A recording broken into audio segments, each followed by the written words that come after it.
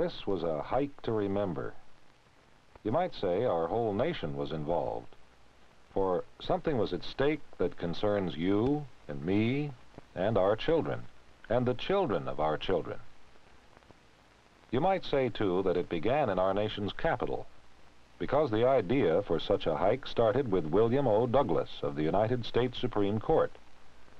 This is Justice Douglas coming down the steps of the Supreme Court building to meet some other people who are going along on the hike.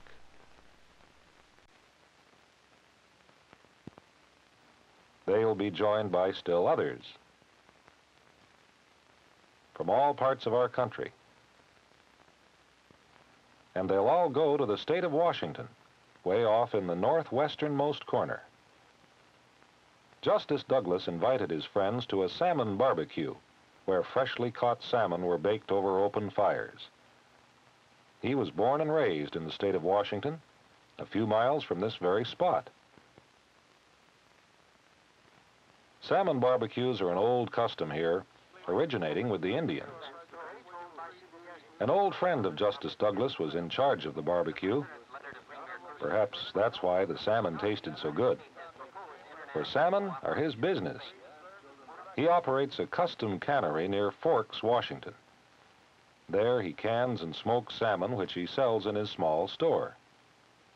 His name is August Slather, and he's an expert not only in preserving salmon, he knows where salmon can best be caught.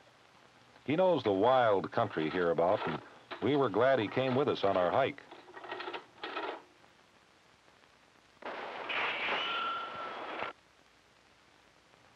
Next morning, we assembled with our packboards filled for a 3-day hike.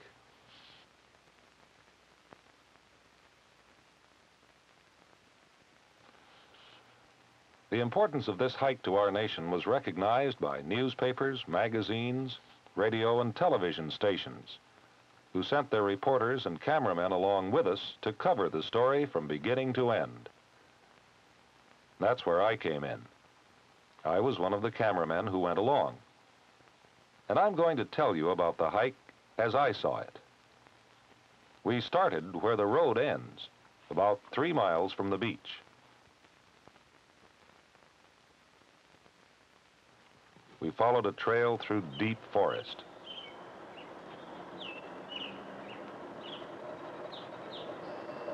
It led across a clearing that used to be a farm.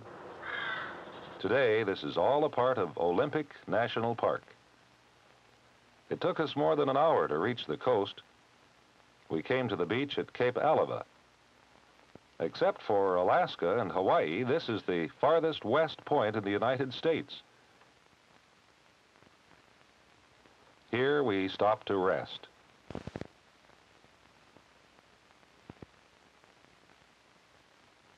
And we had a bite of food called gorp, a mixture of nuts, raisins, and chocolate carried by hikers. Pretty soon we started down the beach on a route which would take us along the coast for a distance of 20 miles.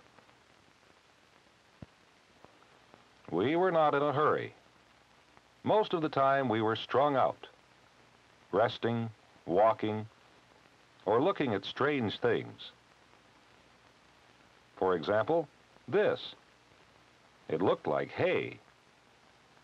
It was seaweed carried ashore by the ocean. And this, a petroglyph, or picture carved on rock. Indians carved it sometime in the prehistoric past. We walked along the beach, sometimes crowded against a cliff, sometimes with soft sand underfoot. Late in the afternoon, we camped at a place called Sand Point. Soon campfires were lighted, and everyone picked out his spot for sleeping under the stars. I reflected that this beach used to be known only to Indians. They had camped here just as we were doing. Only they didn't have canned food or matches. This was the month of August, perfect weather for camping.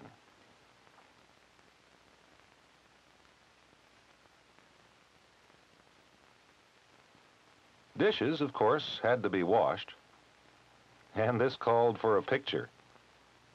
Come to think of it, with the whole Pacific Ocean for a dishpan, better take 2 pictures.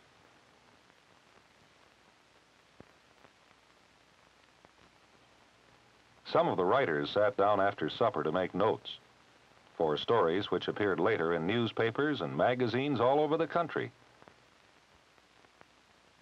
While Justice Douglas, with his dog Sandy, went for a barefoot stroll. I wondered what his thoughts were, and I found out later when I read his book, My Wilderness, the Pacific West. I dream of far-off peoples who share the Pacific Ocean with us. I think of time and the universe and the unseen forces that have made the earth of which we are a part. I realize how small and minute man is in the cosmic scheme.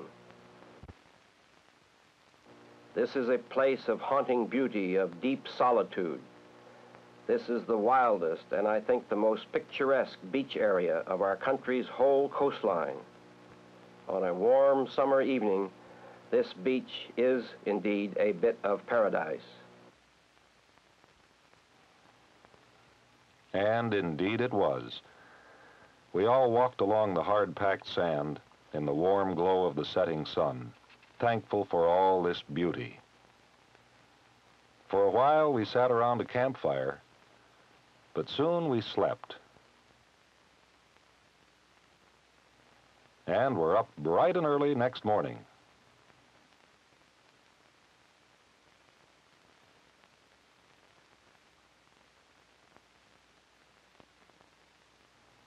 Breakfast eaten in the wilderness always tastes twice as good. Fog was hanging over the headlands this second morning of the hike, so that rocks and islands lying offshore appeared and disappeared. For a while we were in the fog too. It made everything seem out of focus. But soon the fog lifted, and one of us came upon some tracks.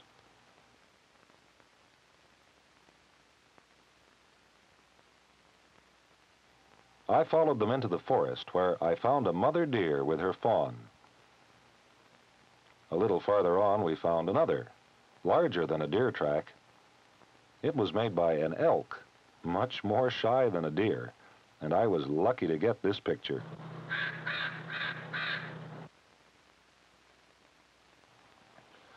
August Slather and I hiked ahead of the others for a while, and we were rewarded with the sight of a bear, out for his stroll on the beach, too.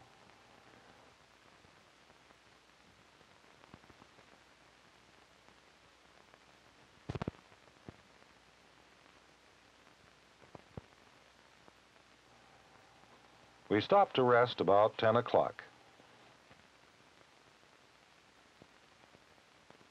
Television and newspaper cameramen took pictures from time to time, and we all soaked up the wild beauty of this rugged coast. I realized that right where we were, huge waves come thundering in, knocking big rocks against each other and against the rock cliffs with tremendous force.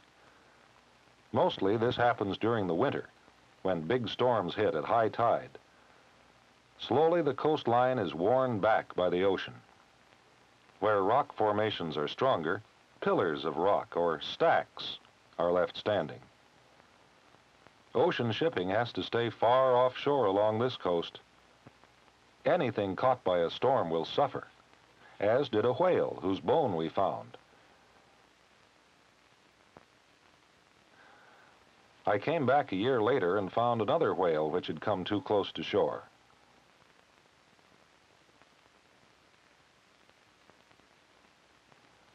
We found other things to tell us how furious winter storms are. Great logs tossed high up on the beach, logs that were trees growing near the coast and got carried into the sea. Storms had hammered them against the rocks without mercy. Their sides had become a mass of splinters. Sometimes ships get too close to shore and suffer the same fate as trees. Soon they're broken into pieces. After a few years, one may find only an iron ring from a ship's mast.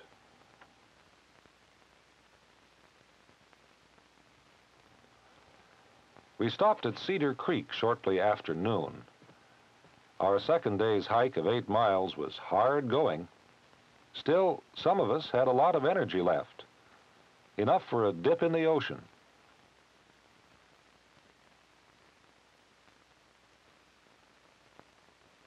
The water was cool, something like 53 degrees Fahrenheit, but that made it all the more stimulating.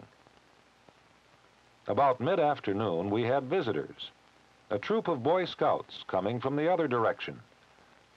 Justice Douglas and Dan Beard, superintendent of Olympic National Park, went out to greet them. Lucky boys. When I was a Boy Scout, we didn't have a beach like this to hike over.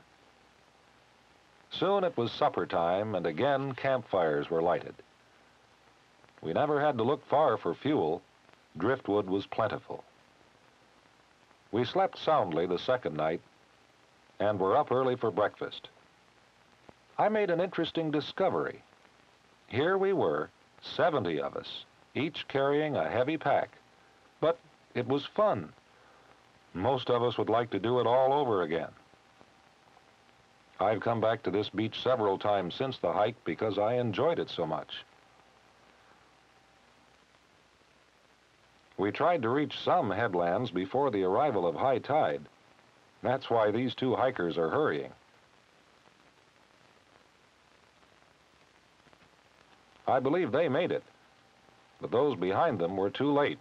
They had to come back and scramble up the steep slope of the headland and go down the other side.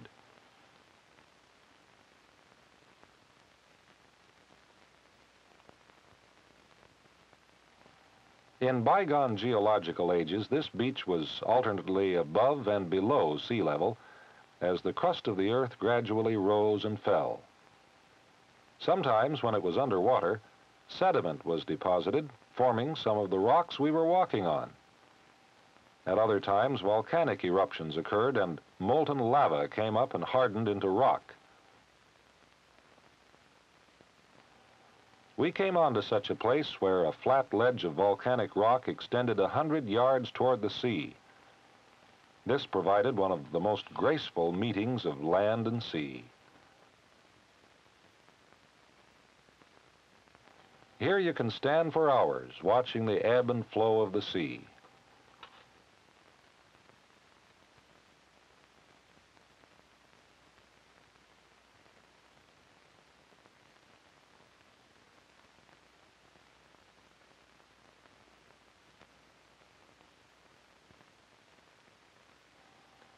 We discovered one after another of interesting kinds of marine life.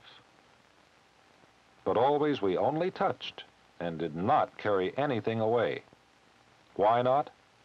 Because others would come to this beach after we left. Perhaps you will come, and you would want to see the same things, living and moving, just as we found them. I've often recalled what Justice Douglas has written.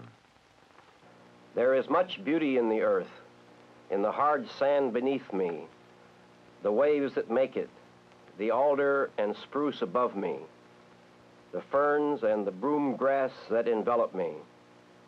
All this seems precious, almost sacred. I think we should make a diligent effort to keep it in the same condition in which we found it. As our hike neared its end, I recalled why we had all come, from all corners of our nation.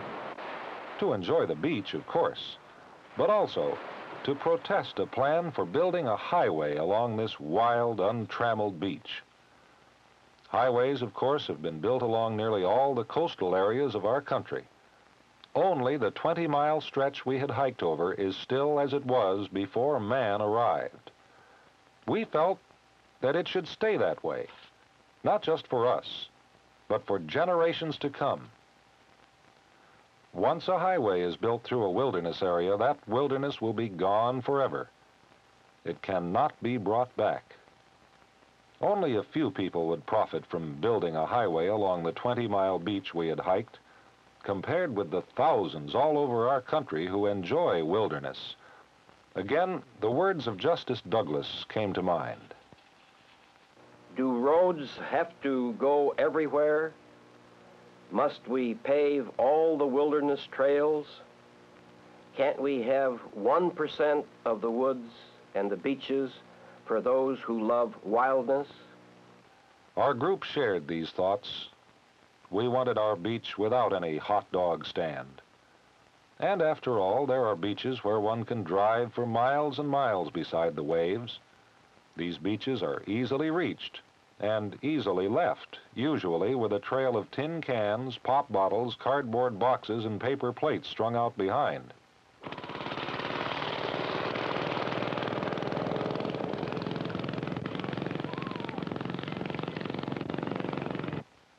These were our thoughts as we neared the end of our 3-day hike. I'm glad to say that the 20 miles of beach we traveled are still wild. You can go there just as we did. The highway that some people wanted to build has not been built. We hope it never will be built. But that's not just for us to say. How do you feel about it?